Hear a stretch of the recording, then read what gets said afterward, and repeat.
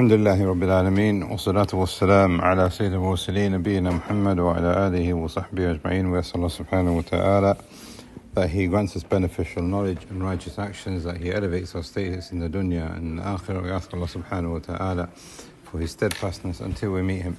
This is another session where we are looking at Al-Aqeedah al-Wastiyyah of Shaykh al-Islam ibn Taymiyyah rahimahullah, with the explanation of Shaykh Muhammad bin Salih al-Uthaymeen. We got to where the Shaykh is now saying Ayat Sifatul Maji wal Ityan. Today inshallah we're going to be looking at, does Allah subhanahu wa ta'ala have actions? Can we affirm movement for Allah subhanahu wa ta'ala? That's the first sifa for today. The second sifa that he gives us, that we aim to inshallah complete today. We've only got 45 minutes, isn't it? What time is Salah? 45, isn't it? And then after that you've got 5 o'clock dars, isn't it? So we'll try to wrap it up in 45 minutes today. And I think next week it's going to be like that as well. The second sifa, which is the attribute of the face of Ar-Rahman. And then the Shaykh gives us two sifat which come in a dual form. The two hands of Allah subhanahu wa ta'ala and the two eyes of Allah subhanahu wa ta'ala. And in that, the Shaykh gives us a very important principle to understand the dual forms for Allah subhanahu wa ta'ala. Okay, so those are the things that we aim to inshallah cover for today. Right, can we affirm actions for Allah subhanahu wa ta'ala? The people of Ta'weel, they say it's impossible because actions require a body, actions require time before and after, actions require ability and inability before that ability. So they say it's not possible that Allah subhanahu wa ta'ala has actions, and if you affirm actions for Allah, then you are likening Him to the creation. The Shaykh is saying here, ayat, more than one ayah, and the Shaykh just gives us a few. Actually, there's probably more that we can mention.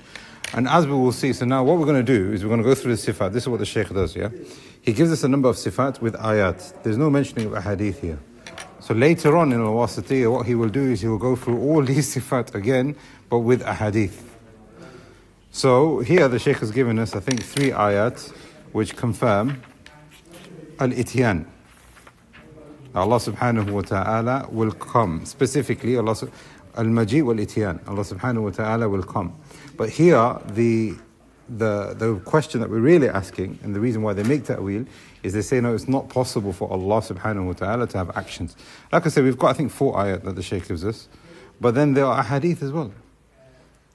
The hadith Qudsi, which is confirmed in its authenticity, from the highest level of authenticity, the Messenger of Allah said, if you go to Allah walking, what does He do? Ya'tika harwala. He comes to you running. Some of the ulama from Ahl Sunnah wal Jama'ah have said, look, harwala here is not established for Allah subhanahu wa ta'ala. I mean, we'll talk about that later. I think it's going to come in the book, and we'll have a discussion on that. But what we are basically saying here is that Allah subhanahu wa ta'ala has attributed actions for Himself. And to be honest, let's just park the harwala one aside, because like I've said, even within Ahl Sunnah there is a disagreement. But there are sifat which confirm the actions of Allah subhanahu wa ta'ala that every single Muslim accepts. In the last third of the night, what happens? Allah descends. After He descends, does He remaining descended? No, He ascends. Allah subhanahu wa ta'ala, as we will see from these ayat, will come on the Day of Judgment to the place where the judgment will take place. All of these things are confirmed by normal Muslims, everyday Muslims. Therefore, we can confirm that Allah subhanahu wa ta'ala has actions in a manner that befits His majesty. They say, the people of Ta'weel say, like we said before, no, it's not possible. Like I said, what they say, that it would then necessitate that Allah has a body, there's issues in qadr, there's issues in ability, etc. So what they say is, yes, these ayat are there, yes, these ahadith are there. We can't completely deny everything, even though they try their best to split the religion up. I don't know if you've talked about this in this class. One of the things that they try and do, this is just generally for the people of Kalam. It's important that we understand their methodology. What they'll try and do is they'll try and take the text as it is. Yeah? if they can't take the text as it is because it goes against their aqeedah, or what they will say is aql, and they don't use aql, they say hujaj, barahin, dalalat, things like that. They use like nice fancy terms, but really what they're talking about is aql.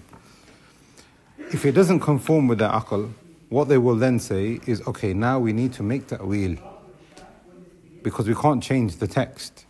So what we're going to do is we're going to now keep the wording but change the meaning. And we've looked at that in the introduction before. So what they are now saying here is that Allah subhanahu wa ta'ala, we cannot affirm actions for Him, so now we cannot change the text itself, but we can change the meaning. Therefore, when Allah subhanahu wa ta'ala descends in the last third of the night, they say either it's His mercy that descends, or it's His command that descends. Laylatul Qadr, Allah subhanahu wa ta'ala doesn't descend. It's either His command that descends or His mercy that descends. Yawm al-Qiyamah, it's not Allah subhanahu wa ta'ala that will descend and come to the place of the mahshar. They say it's either His mercy that will come or His command that will come. What's the problem with this ta'weel? Despite the fact that it's against the ijma' of Ahlus Sunnah wal Jama'ah, despite the fact that it changes the meaning and it corrupts the context. So the first, for example, here, هَلْ يَنْظُرُونَ إِلَّا أَنْ يَأْتِيَهُمُ اللَّهُ, are they waiting for Allah to come? فِي ظُلٍ مِّنَ الْغَمَامِ وَالْمَلَائِكَةِ وَقُضِيَ الْأَمْرُ. They say, أَنْ يَأْتِيَهُمُ اللَّهُ, meaning the command of Allah will come. فِي ظُلٍ مِّنَ الْغَمَامِ. So now the command of Allah will descend amongst a shadow of clouds. وَالْمَلَائِكَةِ, and then the malaika will come. وَقُضِيَ الْأَمْرُ, then the affair will be then judged. So now if we were to say that the mercy of Allah will come, then does mercy always give judgment? The answer is no.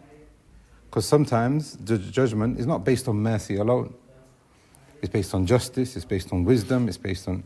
So now that's a corruption in the meaning, right? Added to the fact that we said it goes against the tafsir of and the ijma' of Ahlus Sunnah wal Jama'ah and the Salaf.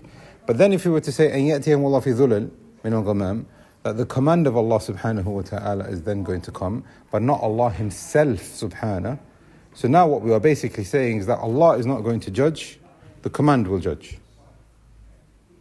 So Allah subhanahu wa ta'ala has this separate entity which is separate from Him, which must mean that it's created, and the created thing is going to judge between mankind. لا يمكن. It's not possible that Allah subhanahu wa ta'ala will give away His rububiyyah to a created being, when we know through other ayat, and we recite in the Quran every day, we recite in Salah every day, Maliki yawmiddin, that judgment on the day is only for Allah subhanahu. So now, not only does it corrupt the meaning and it go against the way of Ahlus Sunnah wal Jama'ah, there's actually something which is even more worse when they make this ta'weel. Can you think of what it is? Allah descends last third of the night. It's not Allah, it's His mercy. Who are you supplicating to then? Are you supplicating to Allah, or are you supplicating to His mercy? Here in the ayah, Allah subhanahu wa ta'ala will descend and judge. What is it that's going to then judge? Allah, or His mercy, or His command, depending on what ta'weel they want to make. This now necessitates shirk. Because if a person says, oh mercy of Allah, forgive me, it's not possible. That's a form of shirk, as the ulama of Ahlus Sunnah wal Jama'ah say. You are not allowed to supplicate to other than Allah subhanahu wa ta'ala, and that includes His sifat. You can't say, oh face of Allah, grant me wisdom or something like that. You have to supplicate to Allah, the that of Allah subhanahu wa ta'ala.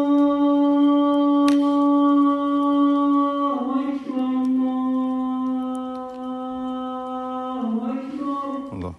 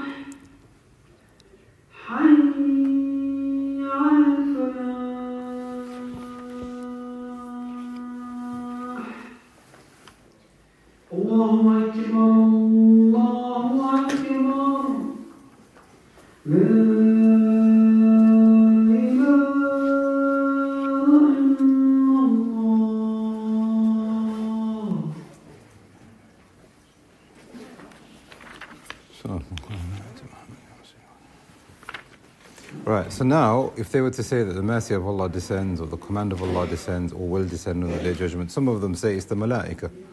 It's the malaika that descend. But then, as you can see here, هَلْ يَنْظُرُونَ إِلَّا يَأْتِيهِمُ اللَّهُ فِي ظُلٍ مِّنَ الْغَمَامِ وَالْمَلَائِكَةِ. Then Allah is saying that the malaika descend, and then the malaika descend. That doesn't make sense. So what they are basically doing, ta'weel of, can not only corrupt the meaning, go against the ijma', but it can also then necessitate shirk. We can also say from the principles that we've said before in a response to their ta'weel, which is just because we are affirming actions and sifat for Allah subhanahu wa ta'ala, it doesn't mean that there is tamtheel or any kind of resemblance to that, to the creation. As a separate principle, which is a principle connected to that one, which is that Allah subhanahu wa ta'ala has created the creation with several sifat. And we all know through the sam' and the aql, meaning through the dalil and our senses, we can clearly see that just because the sifa of coming or movement has been attributed to man, that doesn't mean that the sifa of coming and movement can be the same of that of the malaika. Therefore, there is no tamtheel when we affirm it, but then also within the creation there's no tamtheel or tashbih. Also in a way that we can now refute them. Now this is important, and I don't think we'll probably go into it in as much detail in al-Wastiyyah, but the ulama, when they talk about making ta'weel, what they do is they split the religion into al-Aqeedah and al-Majaz. So that which we can understand in our aql, we will take that in its haqiqah, because there is no problem, because it's in line with the hujjaj and the barahin. That's what they say. But that which goes against the hujjaj and the barahin, meaning the aql, they say that this now has to have a majazi interpretation, which is metaphorical. Now Ahl Sunnah wal Jama'ah have differed from the time of the Salaf in the Quran. Is there majaz? Does Allah subhanahu wa ta'ala speak metaphorically or not? وَاخْفِضْ لَهُمَا جَنَاحَ الذُّلِّ مِنَ الرَّحْمَةِ. Allah subhanahu wa ta'ala says, lower the wing of humility for your parents.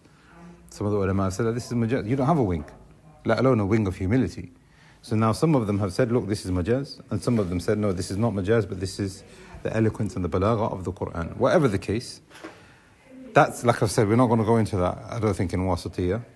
But one of the things that we are confirming here, whether we say that the Quran or the Arabic language has majaz, is that if you are going to say something is metaphorical, then the metaphor has to make sense within the context.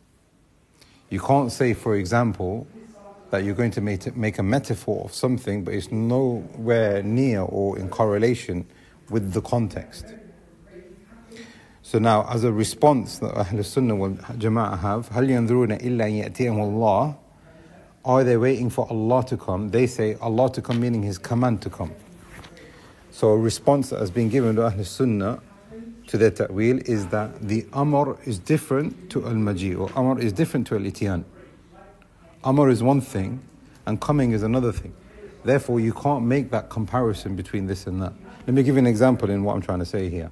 If you see a lion and you see a human being, is there a metaphor that we can use for the lion and the human being? And this is what the ulama use as a famous example. رَأَيْتُ أَسَدًا يَكْتُبُ. I saw a lion writing. Can lions write? No. But what you mean now is that I saw a really brave man writing.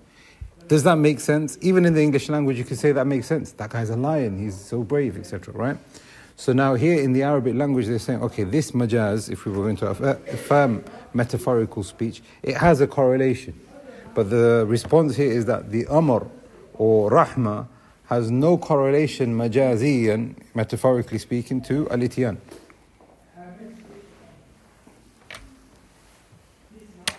And as we will see from the evidences as well, is the ayah in Surah an-Nahl, as Allah subhanahu wa ta'ala, He says, He doesn't mention it here, but in Surah an-Nahl, Allah subhanahu wa ta'ala says, أَتَى أَمْرُ اللَّهِ فَلَا تَسْتَعْجِلُوا. أَتَى أَمْرُ اللَّهِ.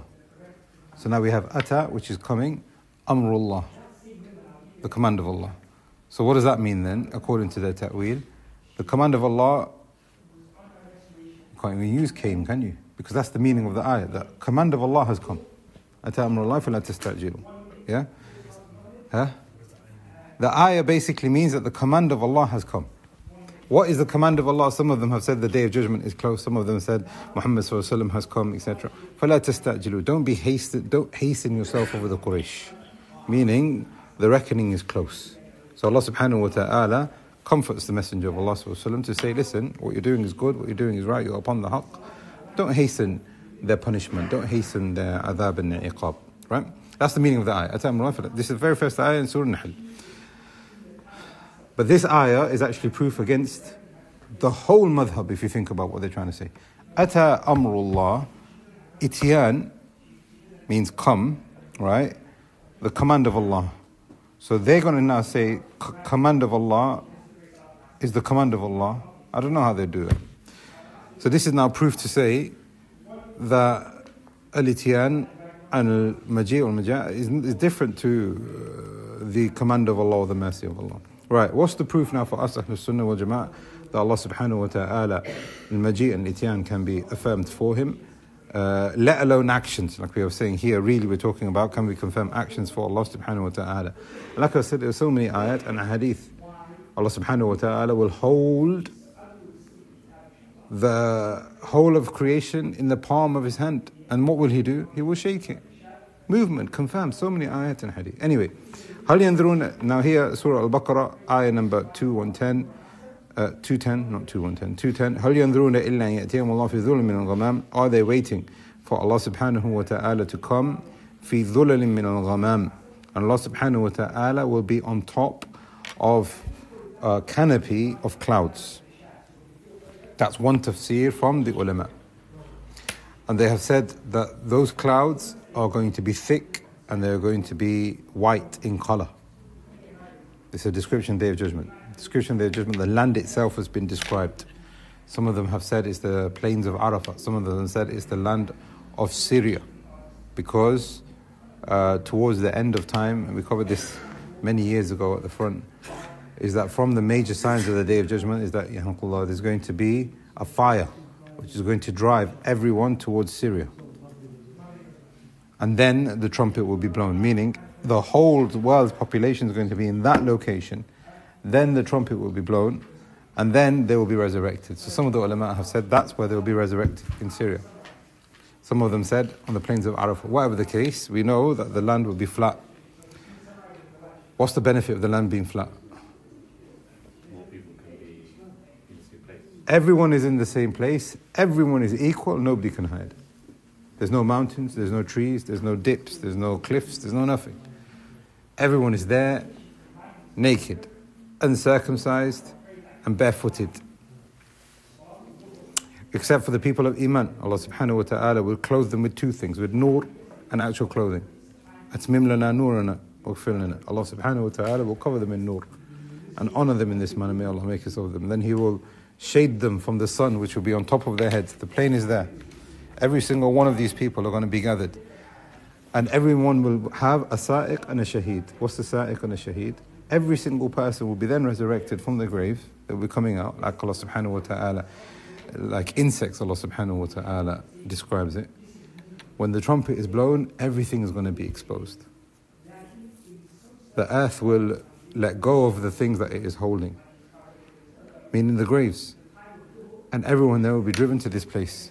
Ma'ahu sa'iq wa shaheed. Every single person will have with him an angel. That angel, one of them is a sa'iq, meaning it will drive him and it'll say, this is the place where you're going to stand here. It's not that you're going to go, you're going to be resurrected from your grave and you're going to go wherever you want. The angel is going to push you and say, this is your location that Allah subhanahu wa ta'ala decreed 50,000 years before He created the heavens and earth. This is the day of standing, and this is where you will stand for 50,000 years. Sa'iq and the shaheed. The shaheed is the malak, the angel that's going to be next to you, and he's going to have your book of deeds, and he's going to stand there. Those two angels will be appointed to stand over every single individual. How many people? Trillions and gazillions, Allah knows best, of souls going to be resurrected. That's just for man, let alone jinn. Allah knows best how many of them there are. They were here before us. resurrected. Now some of them are going to be handcuffed, and some of them are going to be in chains, some of them are going to be... Then there's going to be darkness, because the Messenger of Allah said that is the day of darkness. الظلم ظلمات يوم القيامة. But then the sun will be placed on top of their heads, بقدر ميل. And the meal, some of the ulama have said, is a mile, and some of them said is shorter than this pencil. Imagine the sun shorter than this pencil. That's how short, that's how close it is on top of your head. Ibn Taymiyyah rahimahullah says, in the life of this dunya we can feel the intensity of the heat of the sun, right? That's despite the fact that it has an orbit, that's despite the fact that it's so far away and there are different seasons. On that day it's just going to be there suspended, that close. That's an adhab in itself. So now here, man will stand. Man will stand on that day. Until when? Until the Messenger of Allah sallallahu alaihi wasallam will supplicate. So now there will be people underneath the Arsh of Ar-Rahman. May Allah make us of them. Allah subhanahu wa ta'ala will give every single Nabi, لِكُلِّ نَبِيٍّ حَوْض. Every single one of them will have a pool where they'll go and drink from. Some of those Anbiya will be plentiful. Some of them, they'll just be going by themselves. Nobody accepted from their ummah. They'll be there drinking from the pool from himself. The Messenger of Allah sallallahu alaihi wasallam described our Hawd as being the biggest and the most beautiful. And then he will bring people in to drink. He will say, all of you, come and drink, come and drink. Until the Malaika will be there also, stopping a group of people saying, you do not know what they did after you. Either from bid'ah, from leaving the Manhaj, which is Salim, or because of major sins and they didn't make tawbah from it. Those people will be then prevented. But the Messenger of Allah sallallahu alaihi wasallam will plead for them still, until the Malaika say, listen, you don't know what they did after you. Then what does he say sallallahu alaihi wasallam? A moment ago he says, come and drink, my ummati. He now will say, فَسُحْقًا سُحْقًا, get away from me, I've got nothing to do with it. Imagine if the Messenger of Allah sallallahu alaihi wasallam says that about us or people that we know. This is not just the Messenger of Allah sallallahu alaihi wasallam, but this is also a day of desperation. Allah subhanahu wa ta'ala will feed them from the hold. Once they have fed from the hold, once they have drunk from it, they will go from each Nabi, go to Adam, or to Nuh, Ibrahim, Musa. Every single one of these four will say, not me, I've done something wrong in my life. These are ulul azm, most of them. So how about us? Even though they haven't really done anything wrong, until they go to Isa and he will say, an-Nahl, it's not for me. Go to Muhammad. Muhammad sallallahu alaihi wasallam will go underneath the Arsh ar-Rahman in a designated place which we supplicate for on a daily basis from the adhkar of the adhan. And then Allah subhanahu wa ta'ala will say to Muhammad sallallahu alaihi wasallam, lift your head, irfa rasik, sal tu'ta, ask and you will be given, ishfa' tushaffa', intercede and your intercession will be accepted. Then he will say, ummati ya Rabbi. At that point there, all you need to say is, oh Allah, save me. Because of that position there, I'm sure a lot of people will be like really selfish on that moment. That Allah says to you on the Day of Judgment, what do you want? Save me, just put me in Jannah. Look what's happening out there. The Messenger of Allah sallallahu alaihi wasallam, from those two angels that he described, one Sa'iq and the Shaheed, the Messenger of Allah sallallahu alaihi wasallam said, some of these malaik on the Day of Judgment, between his shoulder and his earlobe, 500 years of man's travel. Imagine you've got two angels standing there on top of your head like that. Imagine the toe to the head, the head to the toe. Imagine how big this angel is. They're standing there. You're completely in a position. May Allah save us from that. I mean, we don't want to be in that position. But people are going to be in that position. So now Allah subhanahu wa ta'ala says to this individual, what do you want? Imagine he can easily just say, put me in Jannah. And that's it. Save me from what's happening over there. Spare me. He will say, ummati 3 times. Ummati ya Rabb. Ummati ya Rabb. Ummati ya Rabb. My nation. They believed in your oneness. Then the ulama have said, Allah subhanahu wa ta'ala will descend. هَلْ يَنْظُرُونَ إِلَّا يَأْتِيَهُمُ اللَّهِ. Allah subhanahu wa ta'ala will then descend with, as the Shaykh is saying here, meaning فِي ظُلْمٍ مِنَ الْغَمَامِ, meaning thick white clouds. And the Shaykh is saying here, this will add to the beauty and the majesty of Allah subhanahu wa ta'ala and His azama as well, because these clouds now will be descending. Now the Shaykh actually makes a point here, which is a very important benefit, which he says, do not leave it. That when you've had this ayah, do not leave it until the Day of Judgment, until Allah comes, that now you're going to have ikhlas. But here, Allah subhanahu wa ta'ala has given us so many signs. You can look at the clouds now and think about the Day of Judgment. Allah subhanahu wa ta'ala has given us so many signs from the Kawniyya and the Sharia for help us to prepare for that day. And then the Malaika will descend. In the footnotes here, where am I? There is a hadith which talks about the description, but I think what we've added is sufficient. And I think, like I said, the hadith will come later on. So that's the first ayah. The point here, we've had a description of the judgment. There's a lot of benefit in this ayah, but here the point is, إِلَّا أَن يَأْتِيَهُمُ اللَّهُ. We can confirm in a manner that befits His Majesty, which does not resemble the creation in whatsoever, in any shape, in any name, shape or form, that Allah subhanahu wa ta'ala will descend. We confirm the meaning, and I just said name, but we confirm the meaning. What we reject or we don't know is the how. Al-Ayah al-Thaniya, Allah subhanahu wa ta'ala says towards the end of Surah Al-An'am, هَلْ يَنْظُرُونَ إِلَّا يَأْتِيَهُمُ الْمَلَائِكَةُ. Are they waiting for the Malaika to come? أو يأتي ربك, or your Lord to come, أو يأتي بعد آيات ربك, or they are waiting for some of the ayat, meaning the signs of the Day of Judgment, to come. And then Allah subhanahu wa ta'ala completes the ayah by saying that when that day comes, لن ينفع نفسا إيمانها لم تكن آمنت من قبل. When that actually happens, and this is what the Shaykh is saying from the benefit from the previous ayah as well, is don't wait. That when you see that happening, Iman is not going to benefit you in the slightest. It's too late. This is because once the major signs, or the last one, which is the sun rising from the west, the doors of Tawbah are then closed. And Iman will not benefit people. This is because people will see that and they will actually try to have Iman, but it will not be accepted. Yes, Ibrahim. Al-Ayah al-Thalitha, كَلَّا إِذَا دُكَّتِ الْأَرْضُ دَكًّا دَكًّا. And this ayah here in Surah Al-Fajr is, I would say, probably from the Umda and the Asl. Ulama of the Salaf have used this really for their proof, but I guess the Shaykh is using it because of the order of the Quran. Allah subhanahu wa ta'ala says, وَجَاءَ رَبُّكَ وَالْمَلَكُ صَفًّا صَفًّا. Now this ayah, all of these ayat mean the same thing really, if you think about it.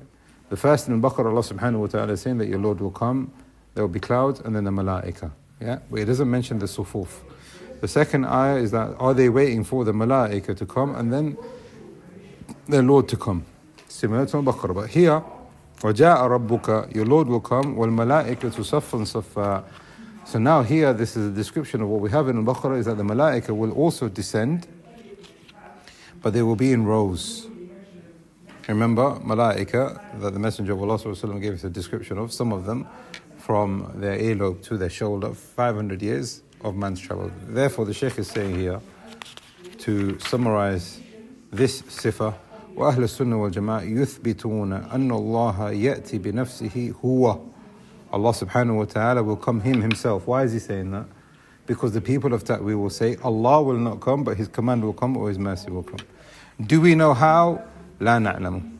The kayf, we don't know. The meaning is known.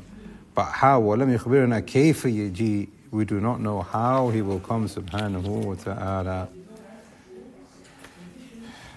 So to summarize, as a benefit, as this is what the Shaykh's habit is now throughout the book, is that if we know that this is going to happen, then the person needs to seclude himself with his Lord subhanahu wa ta'ala before he is presented in front of Him. On that day, you've got no choice except to stand in front of Him. On that day, you've got no choice except to stand in front of Him and be alone with Him when He questions you. So the Shaykh is saying here, when you read these ayah that Allah is going to come, this is now has to, يولد للإنسان, it has to give birth to the human being, رهبة وخوف من الله سبحانه وتعالى والاستقامة على دينه. Love and fear and hope and steadfastness on doing good deeds. Sifa al-Wajh, the attribute of the face of Allah subhanahu wa ta'ala. Now we are seeing a comparison. We've done this before. There are some sifat which are from the fi'liyah, that He does them whenever He wants, however He wants, and al-ityan is of that. But then there are sifat which are dhatiyah, and there are some sifat which are khabariyah. Now, what we mean by khabariyah is that Allah subhanahu wa ta'ala describes His dhat to us. So now from the khabariyah, these are connected to the dhat. That Allah subhanahu wa ta'ala describes Himself, but we don't know anything else beyond that. Allah subhanahu wa ta'ala says He has a face. What does He do with His face? We don't know. Allah subhanahu wa ta'ala confirms for us that He has a shin. وَيَوْمَ يُكْشَفُ عَنْ سَاقٍ وَيُدْعَوْنَ إِلَى السُّجُودِ. On that day, Allah subhanahu wa ta'ala will expose His shin, confirm that part of His dhat, that He has a shin, and now that is khabar, which is information, which is describing His dhat, that Allah has a shin in a manner that befits His majesty. What does He do with the shin? We don't know. Therefore, here is an important benefit, which is that some of the sifat are khabariyah. The people of Ta'weel, they say sifa al-wajh means, what does it mean? Do they accept it? No, they don't accept it. Why? Because it means that he has to have a head. If he's got a head, it means he's got a body. If he's got a body, then all the things that we said before. So what do they say? Face can refer either to the reward or the acceptance, which is similar to reward. If you want, you could put mercy as well.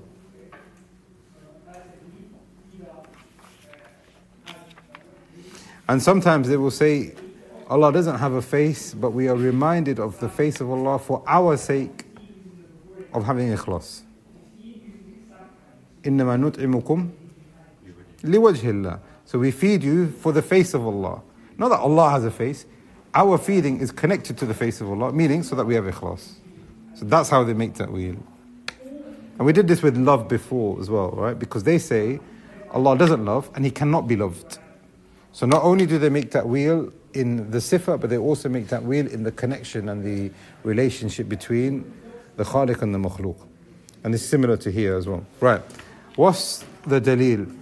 Allah subhanahu wa ta'ala says in Surah Ar-Rahman, وَيَبْقَى وَجْهُ رَبِّكَ ذُو الْجَلَالِ وَالْإِكْرَامِ. The face of Allah subhanahu wa ta'ala will remain. Now here Ahl Sunnah wal Jama'ah have a principle, which is that if there is something which is from the dhatiyya and is from the khabariyya, it is connected to Allah Himself subhanahu.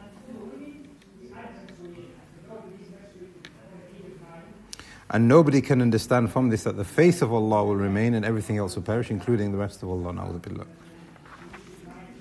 Because that would necessitate imperfection for Allah subhanahu wa ta'ala, and Allah doesn't have any imperfections. وَلَا تَضْرِبُوا لِلَّهِ الْأَمْثَالِ وَلِلَّهِ الْأَسْمَاءُ الْحُسْنَى. And there are many ayat which confirm His perfection subhanahu. In this also, in the Arabic language, confirmation, because Allah subhanahu wa ta'ala says وَيَبْقَى وَجْهُ رَبِّكَ ذُو. Now this word ذُو comes after the Arabic, fair enough, but the word ذُو in the Arabic language is a preposition, and this preposition refers to al-musahaba, meaning nobody can then say that the one who is ذُو something doesn't actually have that thing. I don't know if you're following me on this, because this requires, Arabic language. If you've done Ajrumiyya before, you probably know what I'm talking about. But you have ذُو ذَي, right? Here, ذُو is referring to al-musahaba. So now we can say, for example, Ibrahim ذُو ذَكَاء. Ibrahim is a very intelligent person. Now I'm using the word ذُو here to describe this intelligence and this, this ability of his to be part of him. To affirm this for Ibrahim. This is how it is in the Arabic language. So the Shaykh is saying, nobody can then say that this ذُو can be then made ta'weel of, because in the Arabic language, it refers to musahaba. Al-Ayah al-Thaniya, كل شيء هالك إلا وجهه. Everything will perish, similar to what we saw from that, ويبقى وجهه. In this ayah, Allah subhanahu wa ta'ala in Surah Al-Qasas, كل شيء, everything will perish except for His face. Now, we're going to do this inshallah in al-Wastiyyah. There is a description there, judgment. We saw a little bit today, but there's more detail to that.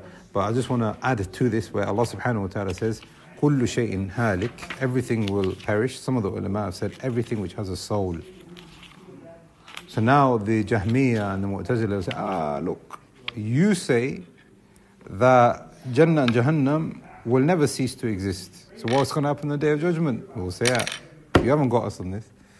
This is because those things which don't have a soul will not perish on that day, including Jannah itself, including Jahannam itself, including the Arsh of Ar-Rahman. Every single human being, every single jinn. What about the Malaika?